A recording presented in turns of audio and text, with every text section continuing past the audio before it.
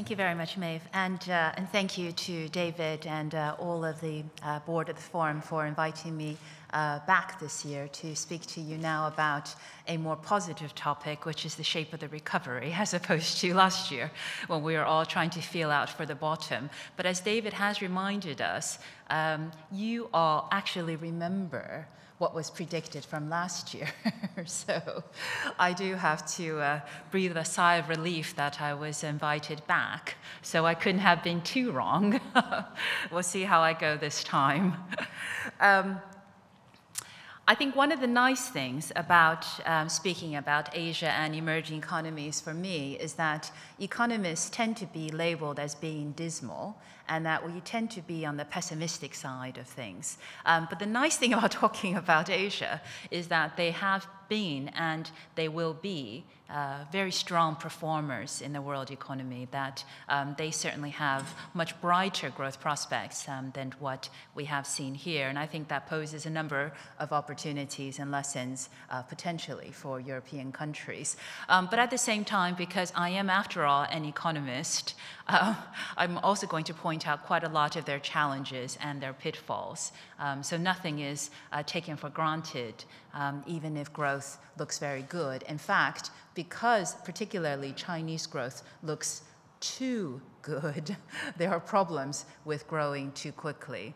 And I think that's going to be the first part of my talk, which is to try and understand what it means when the engine of recovery, which has been the case this year and looks to be the case in the next few years, will be driven not by the current advanced economies, but by a developing country like China. What does the world look like if China grows, and what are the challenges for China to sustain this tremendously strong rate of growth? And I'll end up with thinking a bit about how the global economy has changed, touching on some of the long-term issues that Maeve mentioned, and what's been going on with global rebalancing. If global imbalances was part of the backdrop of our problems, then where are we at? Have we rebalanced the global economy? And again, what does that mean for the global economy to rebalance? Now, I give a lot of these kinds of talks, and I absolutely enjoy them. And one time I was given a bit of advice, which is you have to have these divider slides. See, this slide tells you which section of my talk that I'm at. So if you're absolutely dying of boredom and you see my divider slide is on 3, you can rest assured that I only have a little bit longer to go. So that's why I use them. Of course, the other option is that you could just put your head down on the table, and I'll get the hint and move on. So I'm going to focus a great deal on China and give you a larger context of the fast-growing emerging economies. This chart shows you that emerging economies, and particularly led by China, but also ASEAN, which stands for the Association of Southeast Asian Nations, have grown much faster than rich countries over the last decade. The thing to probably note there is that it's easier for poorer countries to grow faster because they're below the technology frontier. For rich economies to grow, they have to innovate. For poorer countries to grow, they just have to utilize their existing factors more efficiently. So it's typically the case they do have faster growth rates. So immediately you should think the other implication of that is that these economies are also poorer. So for them to be engines, they're actually poor countries, lower levels of income, lower levels of consumption, not quite the kind of consumers that we've been used to with the United States, with an average income of $45,000. Most of these countries are well below that. China's average income is only $3,000, for instance. But the world is changing. This gives you 2 pictures of what the world looked like just a few years ago, and the share of the big emerging economies, the so-called BRICS, Brazil, Russia, India, and China, and the prediction that within about 5 years, by consensus forecasts, they will be as important as the G7 group of advanced economies in the world economy. But if you'll notice on the graphs, the increasing weight of the emerging economy, the BRICS, is actually led by China and by India. The predicted share of Brazil and Russia is roughly where it was a few years ago, and indeed what it was even a decade ago. So this kind of resurgence is really led by Asia, predominantly by China. China is the biggest share of the growth in weight of the world economy. And in fact, China is roughly the size of Japan today, which is about $5 trillion US dollars, not adjusted for purchasing power parity. Now, of course, if you have these two countries leading growth, the acronym just doesn't work. So BRICS rolls off the tongue, easy to imagine. We really couldn't have the ICS, could we? You can just imagine what the press would do with this. The ickies, the ICS, the... So we're going to stick with the BRICS. And for those of you who didn't bring your glasses sitting in the back, it should be also very apparent that when you trace out growth rates, the red line on this chart is clearly China. China has grown much faster than comparable sized economies, and that is the hitherto rich economies of the world, which is plotted on this graph.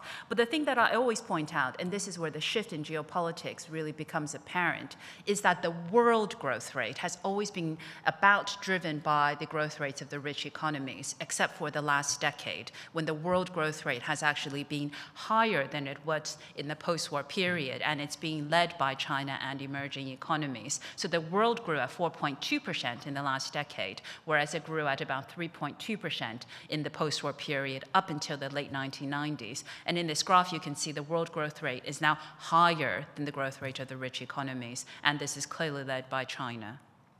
And of course, in some sense, this shouldn't be surprising because world GDP, world income, is just a function of all the people's incomes in the world. And Asia accounts for about half of the world's population. China alone accounts for a fifth. And India, of course, if you add their 1.2 billion people in the world with 6.5 billion people, and big Indonesia, which is 200 million, Asia accounts for about half of the world's GDP, and it should do because of population. And it had back in the early part of the 19th century. So in a sense, it's the recovery of Asia after falling behind in the Industrial Revolution. So the change in the world shouldn't really be that surprising, since we really should have a world that's much more balanced in terms of income as to where people are earning it. But let me come back to China. Chinese GDP growth has been phenomenal, and the average growth rate of 9% means that China's economy doubles in size approximately every 8 years, and that's pretty impressive, and you certainly see that there. Of course, there are issues with Chinese statistics, which I can go into in the discussion. But overall, looking at household surveys and people's earnings, they have grown incredibly fast. And this is a growth rate which is exceeded by really only one other country in the world, which I'm not going to make you guess in the interest of time. But the only country which has grown faster than China is actually Botswana. And that's because they have 1.5 million people and a load of diamonds. Okay, so how did China weather this crisis? Actually, extraordinarily well. And the main reason is because it had very little financial sector exposure and plenty of reserves. So there wasn't really much of a danger of experiencing either an internal or an external crisis. So there were, of course, some, like all banks, some of the big Chinese banks were creditors of Lehman Brothers. So that meant they did have to write down billions of dollars of losses. But the banking system itself wasn't plagued by securitization or toxic assets, the kinds of things which has dragged down the Western banking system. But certainly, they have experienced volatility in GDP. Now, of course, when I give you this figure, you're going to say, oh, that's hardly anything. Chinese growth at the beginning of last year and the end of 2008 grew at 6%. I know, 6%. But if you had been growing at 10, 11, 12%, that's the equivalent of having your growth rate, and therefore people felt as if it was a slowdown. So it may not have been much of a recession, and I think many of us here would have very much welcomed that. But it did point to volatility in their GDP, driven clearly by the collapse in exports, because exports account for about a third of their growth rate. Of their 9% growth rate, 3 percentage points of it comes from exports, and that clearly was why their growth rate fell from about 9% down to about 6%. And it does point to the need for internal rebalancing. We hear this a lot. When is China going to turn to its own domestic demand? And I think this crisis has certainly focused policymakers' minds. But the question here is, can they reorientate towards domestic demand? In one sense, they already have, because government simply substituted for the lack of growth coming from exports. Basically, government spending took the place of a collapse in exports. So China had a stimulus package, which was roughly around 600 billion US dollars. Now, this is nearly the size of the US stimulus package, even though China is only a third of the size of the US economy. The problem, though, with China's stimulus, and why I say it may actually be growing too quickly at the moment, is that it financed it using credit from the state-owned banks. So most governments finance their borrowing through issuing bonds. The Chinese basically issue credit through their state-owned banks to finance their borrowing. The main reason is they have such a big country, it's fiscally decentralized. Local governments are unable to issue bonds in order to finance their borrowing. So instead, the state-owned banks were told to lend the equivalent of 1/5 of GDP, perhaps as high as 1/4, to finance a stimulus. So $1.2 trillion were issued last year in terms of credit to finance half. That's $300 billion worth of a government stimulus package. And this year, it's essentially going to be around the same amount. So when you tell the state-owned banks to issue credit, they may put too much out there, and that's what happens. Whereas if you do it via bonds, you can control what it is that you issue. So this has led to potential asset bubbles in the stock market and real estate. And I think probably when we worry about the consequence of this, one thing you always have to think about is this additional $1 trillion that's being spent, is it actually going to anything useful, or is it going to generate bad debts in the future? And at the moment, that's quite uncertain. So a lot of this is going to infrastructure, and that is very much needed, because the other issue in China is that local governments are responsible for things like road building. So you find that if you go from one town to another, this town had this much money to build the road to here, and this town had this much money to build the road to here, and then there's a big gap in the middle where you have to take your car and drive on some dirt paths. I'm clearly speaking from personal experience. So there are instances in which this is needed, but there's also lots of instances of waste. China has lots and lots of regional airports, and yet no carriers to really service them. So I think that's one issue as to why it is these loans may well indeed turn bad, and why the Chinese government is cracking down on it. And I think the other problem when you think about reorientating towards private domestic demand is that very little of the stimulus is being spent on social spending. Pensions, health, the kinds of things that make the Chinese save instead of consume are not really fully dealt with in this kind of package. And in fact, you certainly see China's main problem from this graph is that consumption as a share of GDP has fallen precipitously. It's only around 35% now. It had been around half of GDP in the early 1990s. However, ever since then, Chinese consumption has fallen fairly dramatically. And in most economies, consumption is around half to 2/3 of GDP. So in the United States, on the eve of crisis, consumption was about 72% of GDP and considered to be too high. And Japan is around 60%. So China was at 50%, which was pretty good, but clearly the decline is certainly related to the need to save by many Chinese households. So this had been a problem the Chinese government had noticed, but they really hadn't put any resources behind. But I think this crisis has focused their minds. But I think the other thing to point out is that this savings isn't just coming from households, it's actually also coming from capital, corporations, because they save because they have very limited access to credit. So now you're thinking, this is very strange. China has too much credit in the system, most of it is going to state-owned banks, and yet private companies are capital starved because of the degree of financial dominance of the state-owned banks in the system. And any capital market other than banking is so underdeveloped that firms simply have to save in order to grow. They're not assured of access to either bank credit or to capital markets. And capital controls also prevent these companies from going overseas to access credit. Therefore, there's a very high savings rate. So let me assess what's happened with the infrastructure spending. Actually, it's been pretty good in terms of generating jobs. China's fiscal stimulus package has actually absorbed, in the latest field studies done by some of my colleagues, The 20 million migrant workers who lost their jobs in export factories have now actually mostly found jobs once again, largely as a result of this kind of New Deal public works type of spending. But again, China has to do a lot more than that if it wants to sustain private demand, including promoting urbanization, bringing the bulk of the population, rural areas, into urbanized areas where they can have better job prospects, better income growth. And that one simple thing would actually help liberalize consumption and demand a great deal. So this just gives you what's actually happened in terms of shares of the economy. Another indication as to why demand is so low is that the service sector in China is only about 43% of GDP, and this is clearly too low, as services is a large, non-tradable component of potential consumption for its population.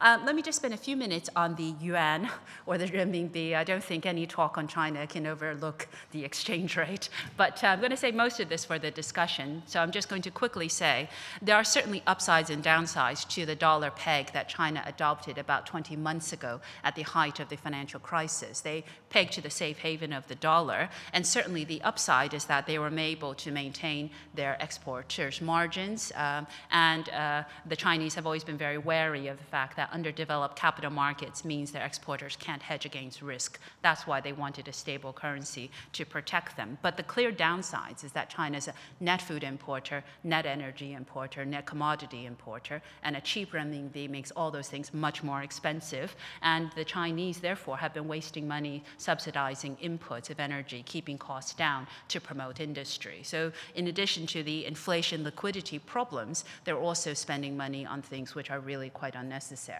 But the main downside of having a yuan peg is that interest rates in the United States are 0%. Interest rates in China are 5%. A 500 basis point spread is a big yield to chase if you can borrow in dollars and invest in China. And this is why they're getting so much liquidity. It's not just credit at home. It's this search for yields that's now characterizing as a result of the loose monetary policy in the United States. So the question is, do they revert back to their 2005 regime? They're calling this a normalization of their exchange rate back to what it was before the unofficial emergency dollar peg. And I think there's every indication they're going to do that, if only the US let them do it without losing face, so they don't look like they're caving to Western pressure. I'm going to spend the next few slides just going through what China can do instead of accumulating reserves, which is another big issue in the yuan peg. China has actually began to liberalize its capital account. What they wanted to do is to have globally competitive companies. And recent announcements were they will use their foreign exchange reserves and allow and finance their companies to go overseas and undertake M&A and investments in other countries. So that's one way of pushing down the excess liquidity problem. Instead of lending a great deal and buying treasuries, what they could do is actually go and snap up some of those cheap assets in the West. M&A always goes up after a financial crisis, and this is a way for them to rebalance their reserve holdings while at the same time promoting their own industries. And that's something they have actually been talking about. And you see it most evidently in this picture, where China had been so careful to control capital outflows for so long that when they began to launch this policy, you see this rapid spurt in capital outflow. So China going global means that they won't have to have reserve accumulation and buy treasuries. It will just be a question of having a much more balanced capital account to balance their trade account. So the implications, though, for global imbalances are that there's already some global rebalancing. The U.S. trade deficit is down to 3% of GDP. China's trade position is actually down. They ran a trade deficit in March. And despite what I said about the Chinese not having to buy so much U.S. debt, my main feeling on this is that, yes, we want to have more rebalanced growth, more consumption coming from China, not so much reserve accumulation, but it has to be done very gradually, because just step back and think, with all of the money which is going to have to be raised by Western governments in terms of selling debt, do we really want the Chinese and other emerging economies not to buy any more treasuries or gilts or Eurobonds in the next few years? So liquidity may have been a problem, but I wouldn't turn off the spigot just yet. So I think my outlook for China is that there is a lot of inflationary risk and a potential banking crisis depending on how much of the stimulus measures goes bad. It's a very difficult policy mix they're trying to do. They're trying to use fiscal policy, they're trying to tighten monetary policy because of worries about asset bubbles, and their exchange rate needs to be reformed, but there's a lot of external pressure. But remember, I get to talk about an economy which is actually growing and weathered the crisis well. So they are actually thinking about the right things now, about reorientating towards domestic demand. And I'm actually fairly positive about what this implies for the next few years in terms of more balanced China and a more balanced global economy. So I think China can serve as an engine, but just to remind you, the consumption base is poor, there's market access restrictions, and there's always the possibility of institutional instability as a result of their dominance of the state-owned sector. But if they can reorient, that is great for lots of countries and regions, as I've pointed out. Lots of people sell to China. It is the world's biggest trader. So, implications. I think to think about the implications for what an Asian-led recovery means, I think we probably first have to say that it's not the case that every emerging economy, even in Asia, weathered the crisis well. Export-led emerging economies did very badly, not as badly as the countries in emerging Europe and Latin America and Africa, which had to be bailed out by the IMF. But China, India, and Indonesia escaped recession altogether, and that's because they have large domestic markets and they didn't trade in toxic assets. So this chart gives you a picture of the Asian tiger economies and the United States, as well as the big economies of China, India, and Indonesia. And it becomes very clear that these countries look a bit more like small open economies, look actually more like canaries than tigers. They tend to have much worse output falls as a result of the US downturn. And of course, as a result, they actually bounce back much more quickly because exports, when they recover, turn the corner. But the big emerging economies have been remarkably stable over the last 2 decades. So yes, Asia is very export-oriented. Nearly every country has trade is worth more than 100% of GDP.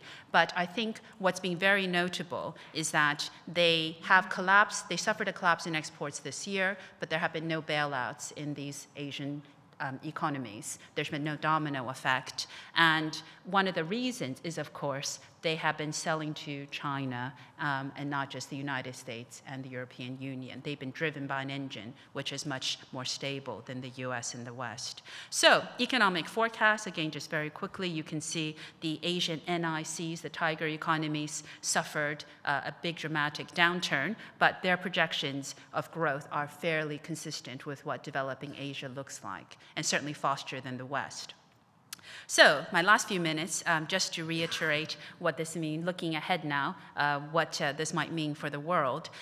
There are now a set of new fast-growing large economies. This is the IMF's World Economic Outlook latest forecast for the next 5 years. And what you see is China on the very top. I wanted to make that red, but this new Word 2000, the new Microsoft Office 2007 is a little bit beyond me.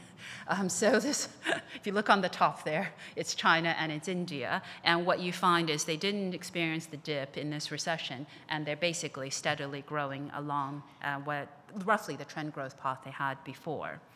But again, let me just remind you, they're going to be poor for some time. It doesn't matter that they're going to grow at 8, 9, 10%. Their per capita income levels is a fraction of what it is in the West, and that's very apparent in this graph. Here's another point I think is worth thinking about, which is their disparate trade positions remain. So even through this crisis, it's still the case that the US has run a trade deficit. As I said, it's down from what it was, but the US is still a deficit country. China, Germany, Japan are still surplus countries. There's lots of reasons for this, not having to do with the exchange rate alone, because quite a lot of the deficit is also a reflection of domestic savings and domestic borrowing. So if the US is a very large budget deficit, chances are it needs external capital flows to balance that. And for surplus countries, of course, they're still running surpluses because export orientation, despite what I said about China, has not been abandoned. They simply want to pursue exports alongside growth in domestic demand, so it can shift the proportion. But none of these countries is abandoning export-oriented growth. But a result of this ongoing imbalance is, if you look at what this means for reserves, which is one of the reasons why there was so much liquidity in the world in this crisis. There has been a fourfold increase in reserves over the last decade, and most of this is now being held by emerging economies. So if global imbalances remain, liquidity remains in the system. May be very good to help finance some of this Western debt over the next few years, but the implication of this looking ahead certainly are manyfold. And this is, again, another graph just to show you very clearly the orange or red, Office 2007, I don't know what that color is, but that orange block is clearly reserves being held by emerging countries and by developing countries. And so I think what this implies is what this will mean for something like the future of stability if the dollar is still being used as a reserve currency, and if this continues to mean we have excess liquidity. So I know I'm out of time, which is why I'm rushing a little, but I will look forward to the discussion to explore these issues, which is just, let me finish by saying, where are we at? I think the global economy is clearly recovering, and it is being led by Asia as the strongest growth engines. Not only have they not suffered a recession, there's no chance of a double dip because they haven't suffered. The danger, of course, is there are potentially inflationary risks in this economy. India has already experienced double-digit inflation. So there are certainly risks out there in the short term, but the long-term outlook, I think, is very bright because the world economy has the potential to be powered by large emerging economies, giving us multiple poles of potential markets and consumption than just having a reliance on the US consumer.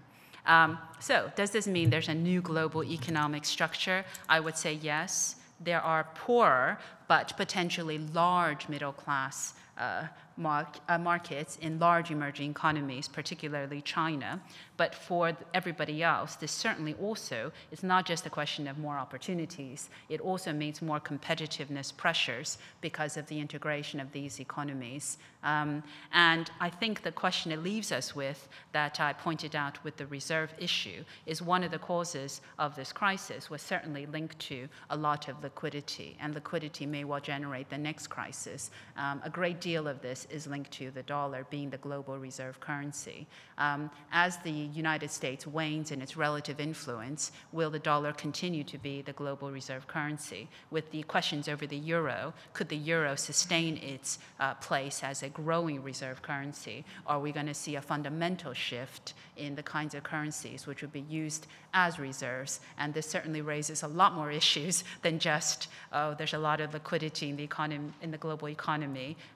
Where it's held is certainly very important. And my take is that any currency, the importance of a currency follows the importance of the economy itself. And I think this certainly points to a fundamental change in everything from reserves to markets. And it's not pointing west, it's going to point east from here. I'll stop there. Thank you very much.